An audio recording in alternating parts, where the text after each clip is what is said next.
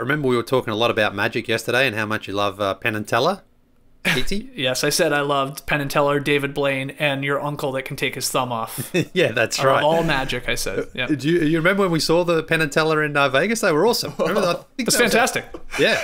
That was we liked it. Tass was better. a fan. Yeah, Tass was the star of the show that night. Yeah. You're a magic show or a comedy show? These guys don't even know. Tass nearly got kicked out of a Penn and Teller show. It was a great show, though. I liked it, yeah.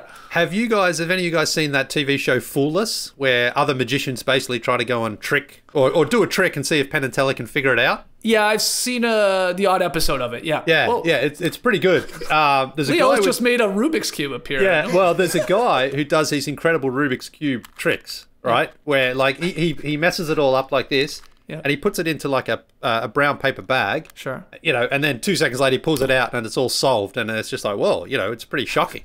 It's amazing because the Rubik's Cube, I got this for Christmas for my kids, and they gave up on it after about 2 tries, and now I've been going crazy for the last 2 weeks trying to solve it, and it just make it worse and worse and worse. But anyway, you haven't solved it? Nah. I mean, you can look it up online. There's some pretty easy tricks to sort of figure it out. Yeah. Okay. Well, I might give it a shot. There's a guy, right? He's got the cube like this. I've still got it. Yeah. Because once you get hold of it, you can't let go of it, and he throws it like.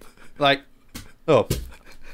Anyway, he throws it over his shoulder and Leigh tried throwing it behind his back. And he catches it and it's solved. And it's like, wow, that's incredible, Right.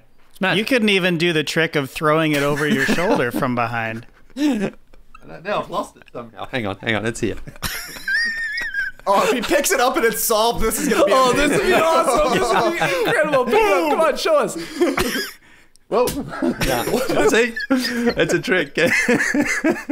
Ta-da!